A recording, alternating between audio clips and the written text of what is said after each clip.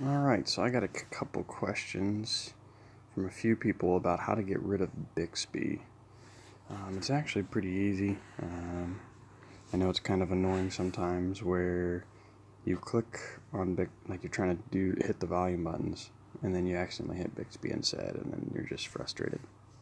At any rate, all you got to do is on your main screen swipe to the right,